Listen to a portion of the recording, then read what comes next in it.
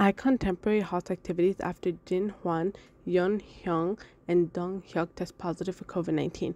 iKON members Jinhwan, Yunhyeong, and Donghyuk have been diagnosed with COVID-19. On January 23rd, YG Entertainment announced that the 3 members of iKON have tested positive for COVID-19 after exhibiting mild cold symptoms. Although the entire group immediately halted all activities after and went into self-quarantine as a precautionary measure, the other 3 members, Bobby, Junhyo, and Chanwoo, have since tested negative for the virus. Here's YG Entertainment's full statement.